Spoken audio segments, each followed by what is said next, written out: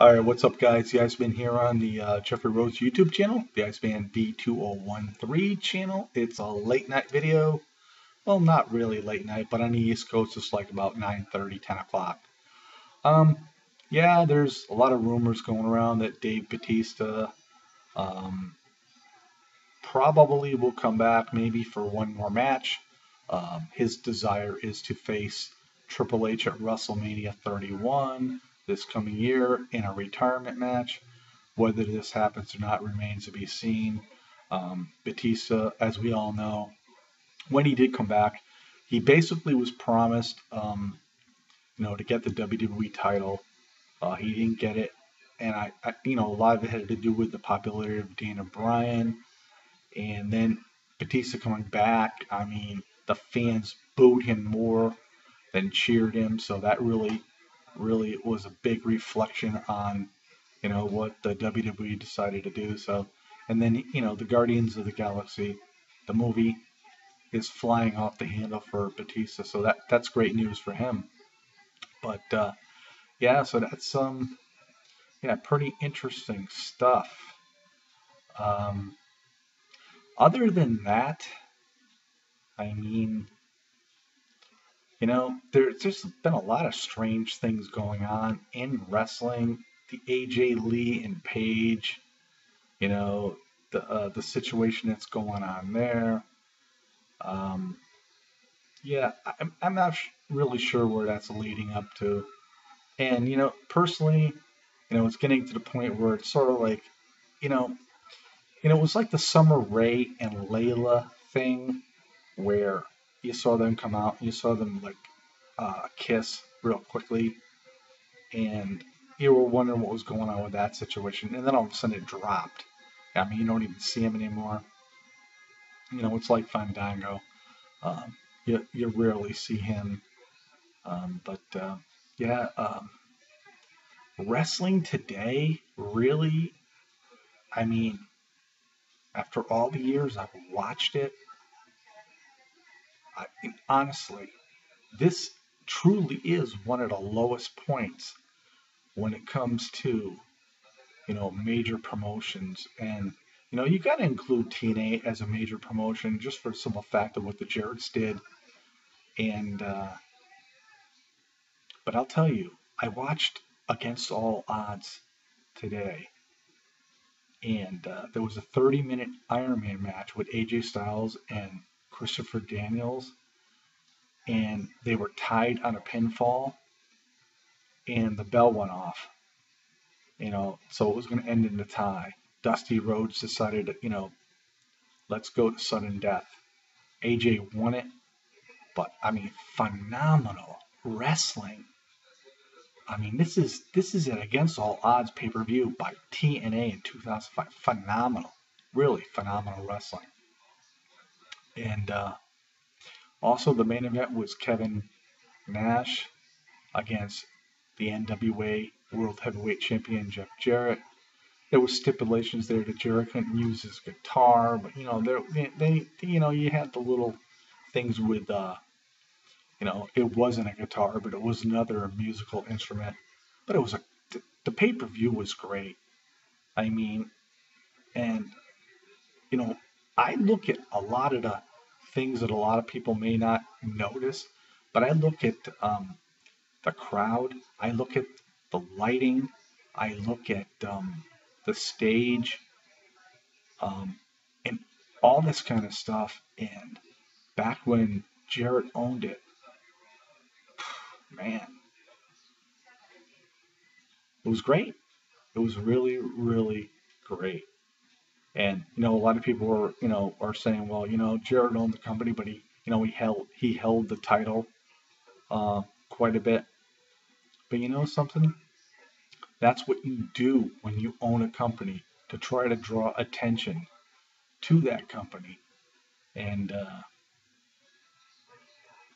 this was a phenomenal pay-per-view, as was the Final Resolution. I'm on the 2005 TNA World Tour kick, so to speak. I've already got through January and February, and I'm going to move on to Destination X which is the next pay-per-view. Maybe I'll watch it tomorrow. I'm not really sure. If not tomorrow, probably be Labor Day. But this was great stuff in 2005. You know, and you know, and I have no bones about saying this. If TNA competed against the WWE now with what they were doing in 2005, look out, Vince. You might have some problems. But it isn't the way it is, and it didn't happen. So speculation is just a foresight on a lot of people and whatnot. But yeah, so a Saturday night video. I'm missing a lot of people here on YouTube. I haven't seen videos from a number of guys, but I, you know, I do want to say this, and maybe I shouldn't say this, but my buddy Josh, Inside Wrestling Truth. I'm not going to elaborate on the situation, man, but hold your own. Keep focused, buddy, because that's what you need to do. And if you need somebody to talk to, man, I'm just type it, and if you want my number or whatever, no problem. Um, Life can be hard sometimes, and as we all know it, life is, very difficult at times. But getting back to professional wrestling, this is 2014. WWE's in dire straits. TNA is like limping on their last leg. Ring of Honor does great, but they don't get recognized. And so I'm looking forward to the fact that Jeff Jarrett, with what he did with TNA, and guys, again, watch the early stuff from TNA. Phenomenal. At least start watching 2005 because I'm going into the third month of the pay-per-view. Oh, this stuff is great.